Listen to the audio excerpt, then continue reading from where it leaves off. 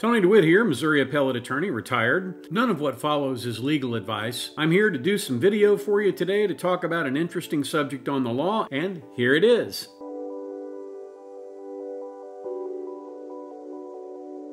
Every now and then, I find a case that comes up through my regular searches that just really kind of hits me in the gut.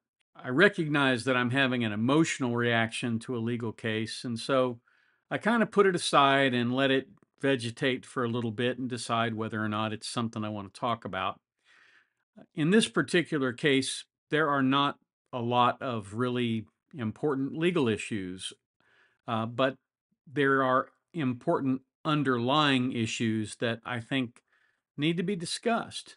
And so I'm going to tell you today about this case from the state of Mississippi. This case is RW and JR, and of course they're using initials here so that they don't, I guess, damage the reputation of both the children and the parents of these children. They're going up against the Mississippi Department of Child Protection Services. And so how did we get there? Well, RW and JR are the biological parents of Rachel and Joshua. And RW gave birth to the twins prematurely on May 9th of 2022, so they're now more than 2 years old. That same day, RW and the twins tested positive for amphetamines. So in the hospital world, they test children for a lot of different things when they're born. They draw blood, and the reason they do that is because every now and again you come across somebody who, for whatever reason, has abused substances and has placed their child at risk. Now, in this case, as we're going to learn here in a little bit, this wasn't her first rodeo. These were her 7th and 8th children, and she didn't have custody of any of them because she had a massive drug abuse problem. So the Jackson County Youth Court immediately placed the children in the custody of the Department of Child Protective Services, and then they filed an action essentially to strip the parents of their parental rights. And that's a pretty serious thing when you come in and say, we are taking your children because you are essentially unworthy of them because you have neglected them. And in this case, you've abused and neglected them by exposing them to toxic substances. And so what happened was they held a disposition hearing, and the Child Protective Services was allowed to bypass reasonable efforts to reunify the twins with their parents. So under Mississippi law, whenever a child is taken away from their parents, the goal is at some point to get them back together with their parents. That is a laudable public policy goal because, you want to encourage people to take care of their own children. But the problem comes in when you have an individual who just can't be rehabilitated. And as a result, you place the child back with them and they go right back to whatever they were doing, whether it's drinking, whether it's drugs, whether it's hitting the children. Whatever the bad behavior was that got the Child Protective Services people involved in the first place continues. Now, they don't just give up on you after 2 strikes and you're out. A lot of places, particularly in Missouri, will work with you for a long time, sometimes well past the points of prudence. I think very much that once you have failed twice, that's when the presumption ought to be that these people love drugs more than they love their kids, and you take them away and you terminate their parental rights. But that is not necessarily what the states in these cases usually do. These offices are staffed by social workers, and social workers by training tend to be very compassionate, considerate people, sometimes so compassionate that they forget to be compassionate of the children. But in this case, as we'll see, they had good reason to suspect that this woman was not going to make it to Mother of the Year. So RW and JR raised 4 issues on appeal. They They urge a lack of subject matter jurisdiction and personal jurisdiction. They argue that the venue was improper, that there was insufficient evidence to support an adjudication of neglect, and that there was insufficient evidence to support the youth court's finding that to bypass reasonable efforts to reunite the children with their parents. And I think the Mississippi Supreme Court says it all when they say that next line there, finding no error, we affirm the youth court's judgment. So they gave birth to these twins. She gave birth to these twins on May 9th, 2022. Now, RW is the mom, JR was named the putative father, and BW was named the legal father. And that's because under the law in Mississippi at the time, RW and BW were married. And even though she had had this child with another man, he became the legal father, but he was not the biological father. As you might imagine, there are a lot of what you would call altered family dynamics. I'll put it that way. Again, she's not going to make Mother of the Year.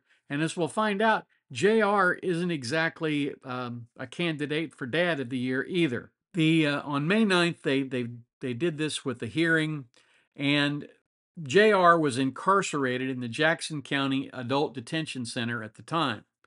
And he attended the hearing, but RW and BW did not. So they were personally notified, and as a result, they didn't show up to contest this, probably because they were doing drugs. They were strung out somewhere. Burns testified that the twins were born prematurely and tested positive for methamphetamines at birth. That's one of those things that is really frightening because prematurity alone is a pretty serious problem. Generally, if you get somebody before they're 28 weeks, they have all kinds of breathing problems. They may have eye problems. They may have problems with bleeding in the brain because all of the blood vessels aren't necessarily formed yet. It can put the child at great risk, just prematurity. Now, you add amphetamines on top of that, and you have the recipe for a truly troubled child and a child who may have a number of developmental disabilities as he progresses. And I have to tell you, as somebody who had 3 children and who has 9 grandchildren and who loves those guys all very much, I cannot imagine putting those children in danger. I couldn't imagine putting my children in danger. I also couldn't imagine putting the grandchildren in danger. And I wonder about what kind of support RW and BW must have had from their parents, because, as I said before, this was her 7th and 8th child that she is giving birth to. So at this hearing, the person for the state said that RW did not have custody of any of her 8 children because of her substance abuse during pregnancy. In 2021, she gave birth to a girl who tested positive for amphetamines. In 2019, she gave birth to a boy who tested positive for amphetamines. Burns testified that 4 of the 8 children had been adopted. Frazier added that RW and BW's parental rights were involuntarily terminated for those 4 children in the previous 3 years.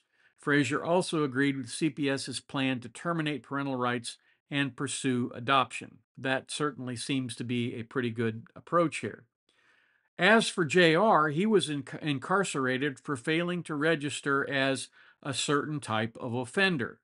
And JR had 2 convictions previously, one for attempted assault of a person that he shouldn't have assaulted because of age issues, and 2, contributing to the delinquency of a minor. JR testified at the hearing that he was on probation for felony menacing when he was convicted. So, again, not exactly Father of the Year material here. At the close of the hearing, the court found there was probable cause to believe the children would be endangered if returned to their custodial parents. Gee, you think? At the end of the day, that's what happened, and the Supreme Court of the state of Mississippi upheld that ruling. So we really don't need to go into very much more about the case at this point. What we do need to think about, and what I think we all ought to be thinking about is what happens to these children 10 and 15 and 20 years down the road. When these children are in their teen years and they're uncontrollable because they have brain injuries that were occasioned at birth, either because of prematurity or because of exposure to these toxic amphetamines at toxic levels in their system, are they ever going to be productive members of society? Well, I mean, it's possible. A lot of times children do actually recover and go on and have a good life. But there are a lot of the crack babies from the 1980s and 1990s who are sleeping out in the sidewalks in some of our major cities these days because they absolutely can't get it together and can't function in society. One of the things that I think really needs to happen as a public policy issue, I think we need to do better about identifying people who are at risk with these kinds of drug abuse issues and forcing them into treatment. If these people commit crimes while they are on these particular substances, particularly amphetamines and fentanyl and things like that, fentanyl will kill you. Amphetamines will make you crazy as a rat who houses himself in the oldest type of toileting device known to man. Okay? Be crazier than one of those. So it to me is amazing that we don't have at state level or at a federal level people who push for policies to help rehabilitate these people before we have this rash of births with children who are born with drug issues and with brain issues as a result of that. So one of the things that I am always asking people to do at the end of my videos on this channel is do a kindness for somebody. So today I'm going to ask you to do a kindness for me in this way. Write to your state representative and your state senator and send the same letter to both and do it very simply. Children are being exposed in utero to dangerous chemicals and drugs. This limits their ability to become functional, productive citizens in our state. It increases the amount of money that our state must spend to house and train and feed these individuals and hopefully make them into productive citizens. All of this could be ameliorated very nicely if the state would allocate more funds and more effort at identifying people at risk for this kind of behavior. In other words, using some kind of toxic substance, whether it's tobacco, alcohol, marijuana, methamphetamine, fentanyl, whatever it is, during the period of their pregnancy. There could be a massive effort to push pregnancy education at the school level to tell young women when they become pregnant what that issue is and what will happen to their child if they abuse substances while they are pregnant. That's what you could do. You could ask people in government to fund these kinds of efforts. And I won't give you a suggested letter to send because I think it would come much more powerfully from your own pen. And that's essentially all I would like to see you do with this. The whole purpose of this video is to raise awareness and to raise awareness at the level of the representatives.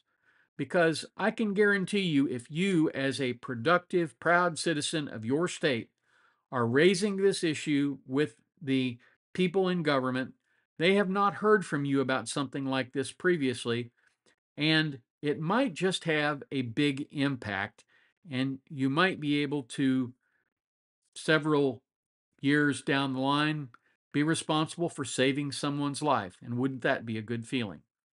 So that's what I have for you today. Thank you very much for watching. Sorry if it got a little preachy there at the end. I feel bad for that mother because she's lost her children forever. I feel bad for that father because if he ever gets out of jail and rehabilitates his life, he's already lost control of two of his heirs.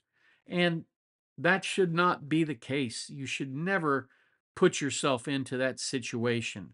And I honestly think that we've done a pretty poor job of helping people with those kinds of addictive personalities. I really wish there was a blood test or a written test like the MMPI that you could give to somebody and it would identify that they have abuse tendencies. But as far as I know, there is not. Anyway, that's neither here nor there. Leave a like and subscribe if you haven't. Of course, if you'd like to. I mean, you may not like to after this video.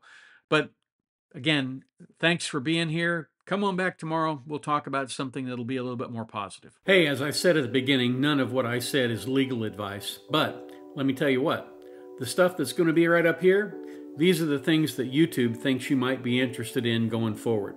Have a terrific day.